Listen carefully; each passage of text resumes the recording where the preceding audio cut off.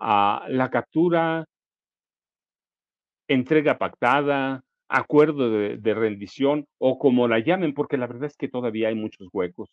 De Joaquín Guzmán López e Ismael el Mayo Zambada, ha generado insistentes rumores y volcado la atención sobre el futuro del cártel de Sinaloa y la previsible reconfiguración de sus liderazgos, sobre todo de la célula de los chapitos que controla Iván Archibaldo Guzmán Salazar. La titular de la Secretaría de Seguridad Pública, Rosa Icela Rodríguez, informó que el gobierno de Estados Unidos ha entregado algunos datos sobre los hechos del pasado 25 de julio, en una pista privada en Santa Teresa, Nuevo México, que no en El Paso, hay que aclararlo eso. Santa Teresa es una comunidad pequeñita que hace frontera entre Nuevo México y, y Texas, pero toda eso fronteriza con Ciudad Juárez. Este, ha dicho que se ha entregado información, aunque todavía es muy incompleta. Si hubo una especie de acuerdo entre personas en reclusión y entre personas en libertad, es decir, entre los chapitos, Ovidio Guzmán López, que está preso, y Joaquín Guzmán López para entregarse a Estados Unidos, todavía hay, hay muchos huecos, yo digo no huecos, hay boquetes. Y eso ha generado especulaciones, rumores sobre las relaciones policiales México-Estados Unidos, las relaciones de inteligencia. La realidad es que la entrega, la caída de Ismael Zambada García y del Chapito Joaquín Guzmán López ha abierto, ha hecho que pongamos el enfoque de las noticias en el cártel de Sinaloa y el futuro que puede tener, eh, eh, este, y el impacto que va a tener en la organización si el Chapito Ovidio, cuyo juicio, Ovidio Guzmán López, cuyo juicio inicia, no recuerdo si el último día de septiembre o el primer día de octubre, si él se acoge a la figura de testigos protegidos, eso va a ser como una bomba. Eso va a ser como una bomba porque va a tener a tener un impacto en la configuración del cártel de Sinaloa. Abiertamente, ¿qué va a pasar? No lo sabemos, pero recuerden, el cártel de Sinaloa tiene 4 grandes células. Una, la del Mayo Zambada. La del Mayo Zambada, la otra, la de Aureliano Guzmán Loera, que es un tipo escurridizo, un capo hermano y socio del Chapo Guzmán y del Mayo Zambada. La otra célula o facción del cártel de Sinaloa o cártel del Pacífico, como también se le conoce, es la de los Chapitos.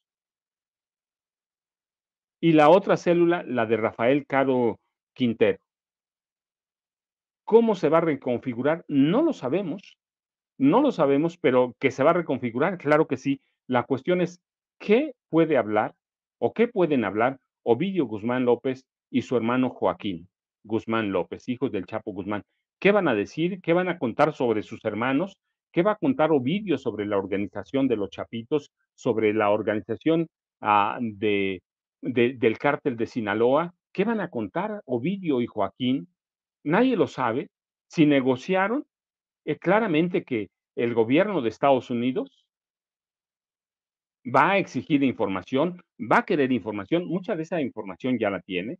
Se supone que Joaquín Guzmán López es informante de hace tiempo de las autoridades de Estados Unidos, de la DEA específicamente, pero una cosa es lo que le pueda dar como informante desde México y otra cosa es la información que le ofrezca sobre cómo operan las células, todas las 4 células del cártel de Sinaloa, cómo operan sus hermanos, cómo opera o cómo operaba Rafael Caro Quintero, cuya célula, el cártel de Caborca, está muy disminuida. Así que todo eso hace atractivo el tema de, de, de la caída de Ismael el Mayo Zambada y de Joaquín Guzmán López. Joaquín Guzmán López fue enviado al Centro Correccional Metropolitano de Chicago, a donde estaba su hermano, a donde estaba su hermano Ovidio. El Mayo fue trasladado a una Corte Federal en Texas, pero se sabe que hoy o en los próximos días será enviado a Nueva York. Así que el nuevo destino del Mayo Zambada sería la Corte Federal de Estados Unidos en Brooklyn. El nuevo juicio para el Mayo Zambada está programado o previsto para el 9 de septiembre, en el mismo tribunal a donde se condenó a cadena perpetua a Joaquín el Chapo Guzmán, a su compadre. Informes del periodista Armando Hernández del periódico La Opinión de Los Ángeles detallan que la noche del martes el destino del Mayo Zambada sería similar al de su compadre y socio fundador del cártel de Sinaloa, Joaquín el Chapo Guzmán, Nueva York. Así que el capo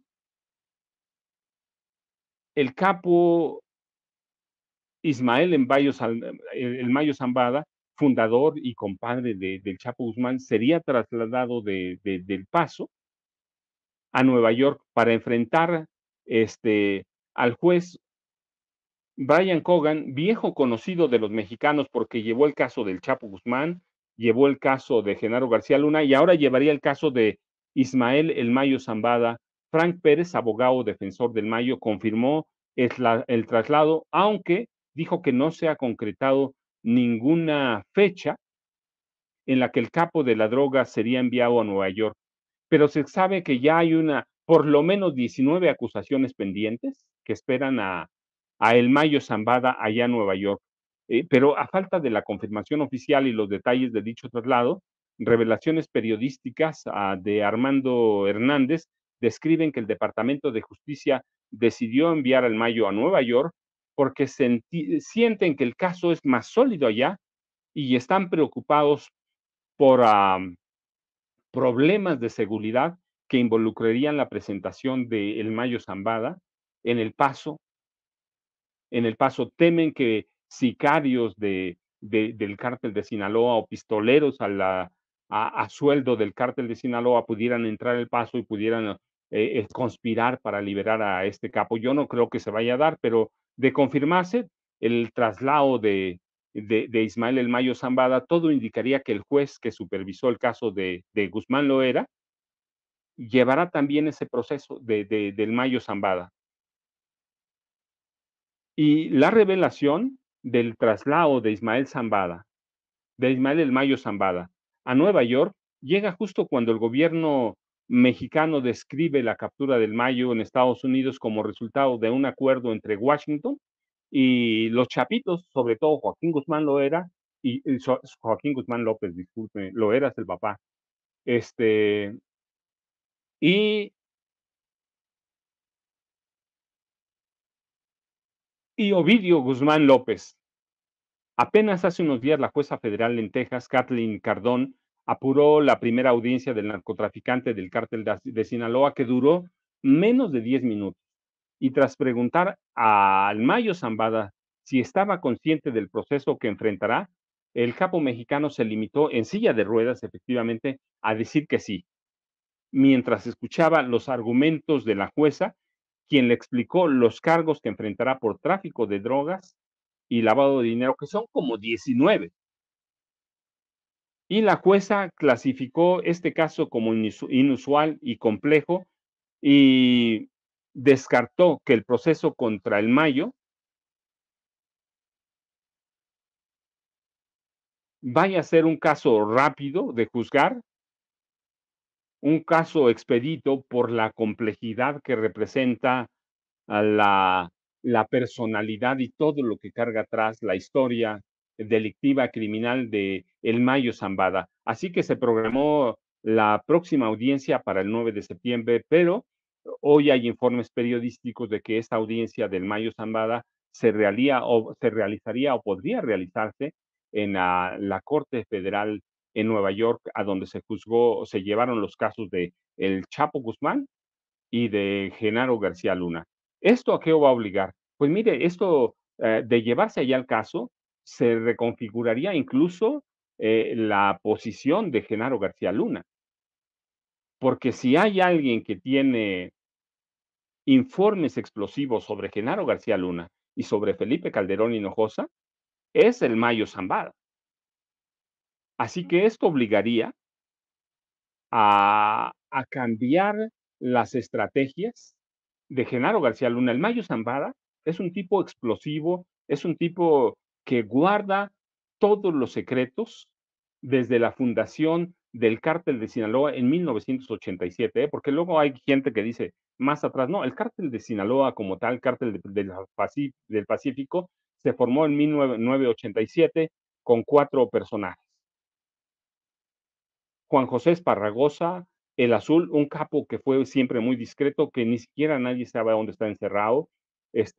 Luis Héctor el Güero Palma, o Luis Héctor Palma Salazar, el Güero Palma, el Mayo Zambada y Joaquín el Chapo Guzmán. Ellos 4 dieron origen al actual cártel de Sinaloa. Así que si hay alguien que conoce los secretos sobre cómo negoció el cártel de Sinaloa con los presidentes a Carlos Salinas de Gortari en 1987, y con el presidente con Miguel de la Madrid, que terminó el gobierno en 88, con al presidente Ernesto Zedillo Ponce de León, con Vicente Fox, con Calderón o con Peña Nieto, es el Mayo Zambada.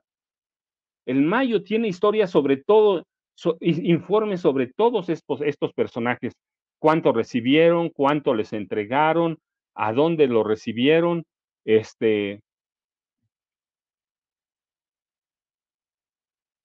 cuánto ¿Cuánto puede afectar? Pues los conoce a todos. Hay, por ejemplo, informes fundamentales que dio a conocer Vicente Zambada Niebla, su hijo, como informante de Estados Unidos, de que el cártel de Sinaloa, ya con el Mayo a la cabeza, tenía en su nómina secreta a, a Genaro García Luna.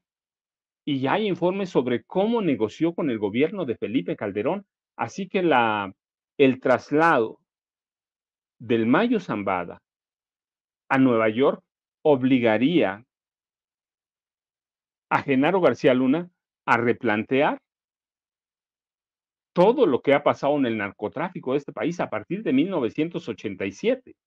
¿Sí? Ya le abarcaría a cuántos presidentes, Miguel de la Madrid Hurtado, que autoriza la creación de esa cárcel, Miguel de la Madrid Hurtado, Carlos Salinas de Gortari, que negocia con ellos a través de Guillermo González Calderón, y que es un policía, que fue un policía que fue tan poderoso como Genaro García Luna, conoce los secretos del hermano de Carlos Salinas de Gortari, de Raúl Salinas de Gortari, conoce los secretos sobre cómo operaba la familia política de Ernesto Zedillo Ponce de León. Yo se los he comentado, está bien, hay evidencias muy sólidas de que el papá de la esposa de Ernesto Zedillo, ni la Patricia Velasco de Zedillo, el papá y los hermanos controlaban el cártel de Colima, y todos esos informes los tiene ¿quién? El Chapo Guzmán, discúlpeme, el Mayo Zambada, que es un tipo metódico, es un tipo estudioso, es un tipo que aprendió a estar bajo las sombras o atrás del escenario, es un tipo que sabe cómo negoció Genaro García Luna en el gobierno de Vicente Fox, que estaba como algunos generales en el gobierno de Vicente Fox negociaban y estaban en la nómina del cártel de Sinaloa y, claro, de Felipe Calderón Hinojosa, de Vicente Fox y de Felipe Calderón Hinojosa. Así que el traslado de Ismael el Mayo Zambada a Nueva York puede ser explosivo, no solo para el cártel de Sinaloa, puede ser explosivo para todos estos presidentes que de una u otra forma estuvieron involucrados en la formación, desarrollo y consolidación del cártel de Sinaloa y en la gran cadena de corrupción de funcionarios mexicanos. ¿Cuándo lo van a trasladar? No lo sabemos, pero en la medida que pasan los días, la caída, rendición pactada o entrega el Mayo Zambada va a ser explosiva para el cártel de Sinaloa. ¿Hasta dónde lo van a aguantar? ¿Hasta dónde va a ser? Mire, la verdad es que nadie sabe, pero hoy prácticamente toda la prensa está inmersa o metida en el caso de Ismael Zambada García, Raimundo Riva Palacio, todos, la verdad, todos van a aprovechar ese caso para para golpear o para crear una narrativa, para lo que sea. El Mayo Zambada no es cualquier cosa, es el capo más importante del momento, es el capo más buscado, o por lo menos lo fue hasta el día de su caída, el capo más buscado en el mundo que logró hacer del cártel de Sinaloa una organización que opera en 100 países, 99 además de México, en 100 países, es un capo que logró que los narcotraficantes mexicanos produzcan droga en Colombia, y es un capo que opera su organización como una gran empresa que tiene por lo menos 30,000 empleados. 30,000. ¿Qué empresa tiene 30,000 en el mundo? Claro, yo digo, esto tiene que ser a fuerza o con la, con la complicidad de la DEA, pero hasta dónde va a llegar, no lo sabemos. La verdad es que yo les decía, sí es explosivo y el traslado a Nueva York será todavía más explosivo. ¿Por qué? Pues es el único que puede documentar con evidencia cómo y cuándo Genaro García Luna recibía dinero del cártel de Sinaloa. Y Genaro García Luna va a tener problemas, porque recuerden, ¿qué pasa con Genaro García Luna? Primero, tiene solo un jefe directo, o tenía un jefe directo. Yo digo que era su socio en ocasiones, su socio Felipe Calderón Hinojosa, pero tiene mucho que perder. ¿Por qué?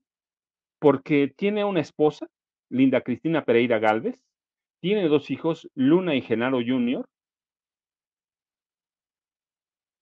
que hoy gozan de los dineros mal habidos de Genaro García Luna. No solo los 750 millones de dólares que le entregó el gobierno de Enrique Peña Nieto, no. Linda Cristina Pereira Gálvez, desde 1992, es la mujer que controla todos los ingresos ilegales e irregulares del grupo de Genaro García Luna. Así que va a tener que replantear su estrategia. Recuerden la audiencia final de su juicio, la audiencia para dictar sentencia o para anular el juicio pasado será en octubre, pero va a tener que replantear todo. La caída de Ismael Zambada García, que no tanto la del Chapito Joaquín Guzmán López, va a ser fundamental en la reconfiguración de la historia, la reconfiguración de la historia del narcotráfico en este país. ¿Por qué? Porque él es un hombre que la ha vivido, por lo menos desde finales de 1970, está involucrado en el narcotráfico. Y a partir de 87, ya como capo, sino un gran capo, este, participó en la entrega de dinero a los gobiernos de todos esos presidentes de la Madrid, Salinas, Cedillo, Fox, Calderón y Peña, 6 presidentes. Ha sobrevivido a 6 presidentes y es un capo que creó una empresa, una gran empresa. Se supone hoy, de acuerdo con los informes que circulan desde Estados Unidos, que eso los puede hacer solo circular la DEA, tiene una riqueza equivalente a 16,000 millones de dólares. ¿Es mucho? Bueno, pues nada más hay que recordarle que su hijo Vicente Zambada Niebla, el Vicentillo, cuando llegó a un acuerdo como informante de Estados Unidos, firmó y se comprometió a regresarle, a entregarle al gobierno de Estados Unidos 1,600 millones de dólares. En eso, esto era parte de la riqueza del Vicentillo, de Vicente Zambada Niebla, 1,300 millones de dólares entregarle. El resto se lo va a quedar. Lo puede disfrutar porque ya está en libertad.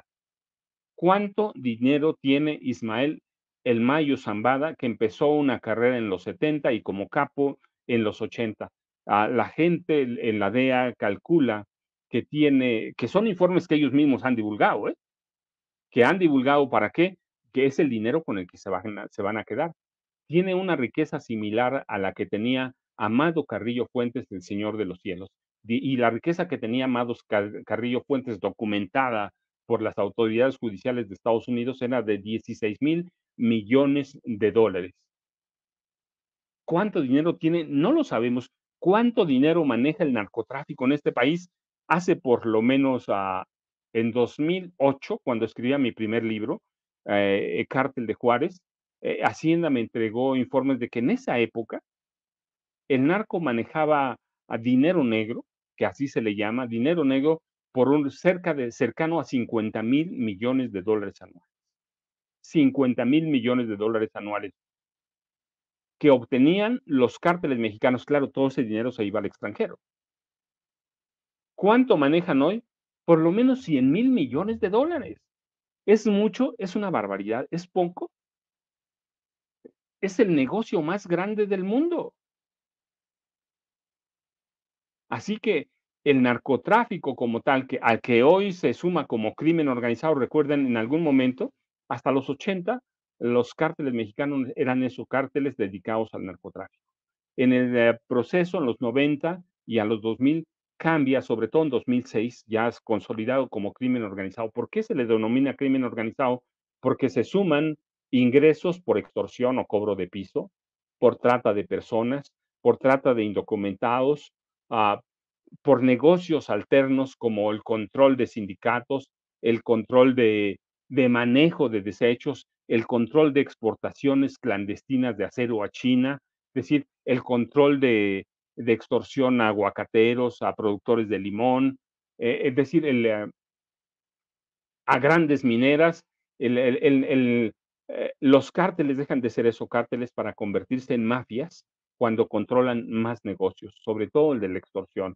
Y ya lo decía el presidente, es algo que no se ha podido controlar.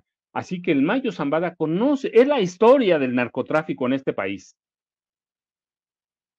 Ismael El Mayo Zambada García es la historia del narcotráfico moderno, que es cuando la gente empieza a descubrir en los 80, empieza a descubrir que tenemos narcotráfico. Yo les he dicho, en este país tenemos narcotráfico desde 1911. En 1914 se consolida de la mano de dos coroneles, uh, Esteban Cantú Jiménez y Abelardo L. Rodríguez. Después Abelardo se hace general, se hace el hombre fuerte de Baja California y en el 32 lo, lo, llega a la presidencia de la República como el último reducto del maximato.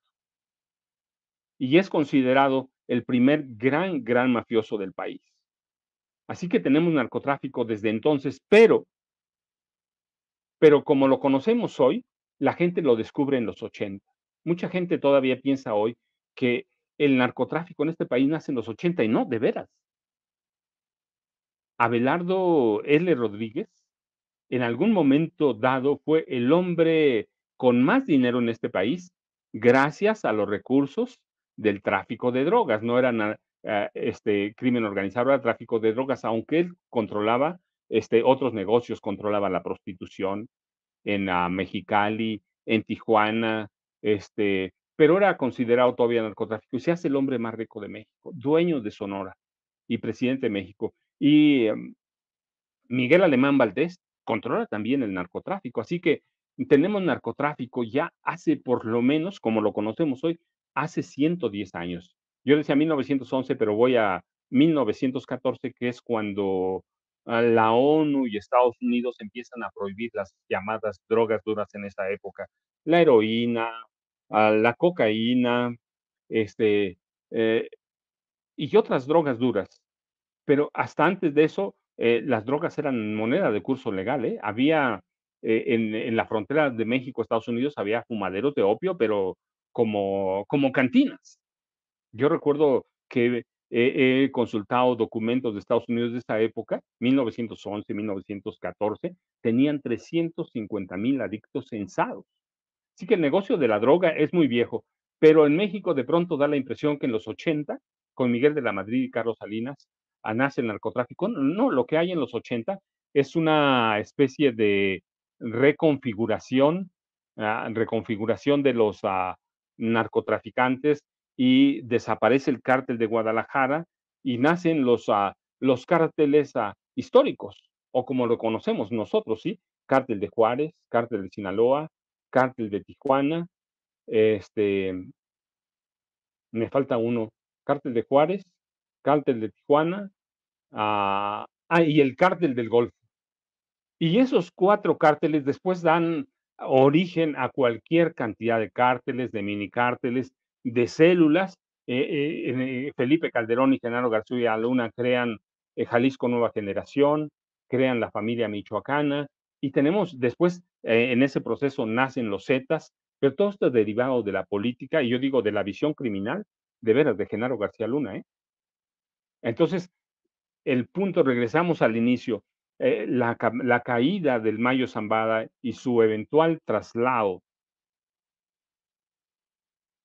a la Corte Federal en Nueva York, a donde a la del juez Brian Cogan, a donde juzgaron al Chapo Guzmán y a Genaro García Luna, podría reconfigurar y cambiar eventualmente la historia del narcotráfico en este país. ¿Por qué cambiar la historia del narcotráfico en este país?